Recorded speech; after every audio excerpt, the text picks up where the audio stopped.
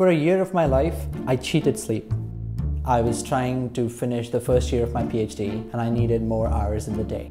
I researched and read and found something called the polyphasic sleep schedule, which essentially breaks one long sleep up into multiple naps through the day. That year, I slept 3.5 hours at night and took 3 20-minute naps in the day.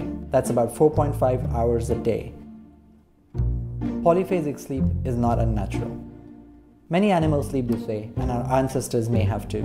Segmented sleep, where you sleep in 2 4-hour chunks at night, was common as recently as the 18th century, before we got gas and eventually electric lighting. So here's how it works. We sleep in 3 cycles: light sleep, deep sleep, and REM, or rapid eye movement when we dream. These sleep stages last about 90 minutes and rotate through the night, but studies have found that you don't need to go through that cycle. In polyphasic sleep, you can get the 3 parts of sleep in 3 different naps. For instance, in many of my 20-minute naps, I dreamt, which means I was in REM. The schedule meant I had to nap anywhere: a chemistry lab, a bench, an auditorium. Here's me in my lecture hall. I didn't drink caffeine, I gave up alcohol, and I didn't have much of a social life.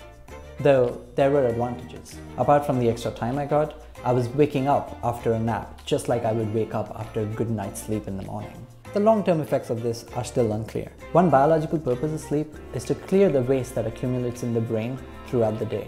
We don't know whether polyphasic sleeping will affect that waste clearance system.